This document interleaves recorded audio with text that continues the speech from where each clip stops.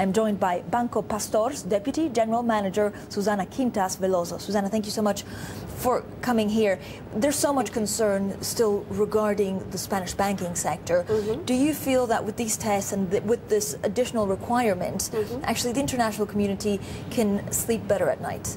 Well, I think so. Actually, I think it's 10% core tier 1 is quite a good core for non-listed banks, and 8% from our side.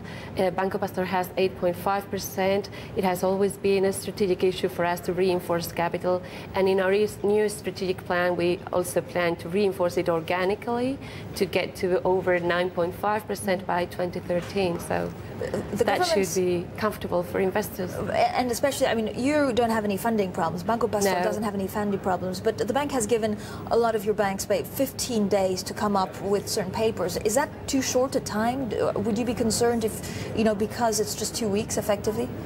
Well, basically, from our point of view, I mean, we just have 4% of our funding maturing in this year, in 2011, so this makes us feel comfortable, but it's true that it's a lot of funding, institutional funding maturities in the Spanish financial institutions, so maybe it can be a little bit short. Now, the current landscape present opportunities for Banco Pastor, for example. Would you be looking at buying some of the weaker cajas?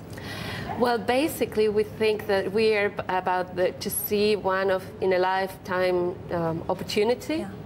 So we are considering it very seriously, and the 3 conditions.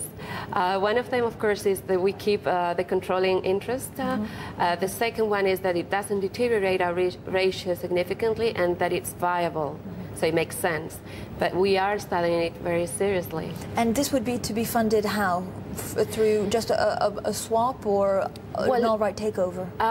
Really, it's too soon to know, because this is so recent. It's only been 2 weeks that we know that the whole sector will be restructuring, so it's too soon. But I think we have to find a way, to make things look accretive for the shareholder, which is our interest, of course. Susana Quintas, is there at this moment in time, I know it's early, but is there a cajas that looks of better value than something else? Have you already identified some of the better opportunities?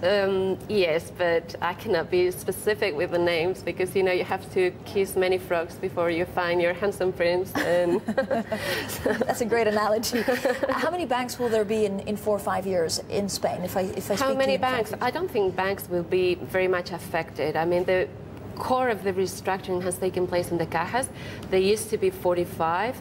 Now there's 17, and probably they will be reduced into half or merged with banks or becoming banks. And do you think that in the next year all of these problems will be left behind? When can Spain actually start rebuilding itself? Well, I think Spain has done impressive reforms in the last 6 months, and I think that the market should start looking at this. Apparently the cajas problem will be solved by September, and all these changes in regulation for employment, also the pension reform, I think they're very important for Spain. And then there's this political unrest in Egypt, and the Mediterranean coast can be really good for Spain, for tourism, but also for the real estate to recover. Of course, because people will decide to go to Spain instead of some of the countries affected by the unrest. Are you concerned at all that you are on the acquisition trail, but will you yourself become an acquisition target because Banco Pastor is quite small?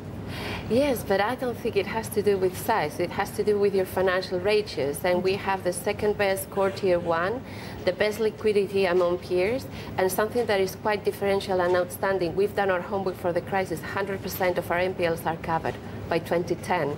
So this means that in 2011 we just have to provision for new entries. So again, you can just come out of this crisis on your own without even a strategic alliance or a partner? I think we will become a lot stronger. Susana Quintas, what's your biggest concern for this year?